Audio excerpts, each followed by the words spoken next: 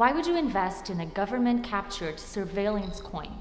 What's the point of being in crypto with unsecure cryptography? What happened to integrity? Only one coin in the entire crypto space embodies the original ethos. Only one continues to code immutable tech to empower you. Only one building the tools to save us from censorship, surveillance, and fiat.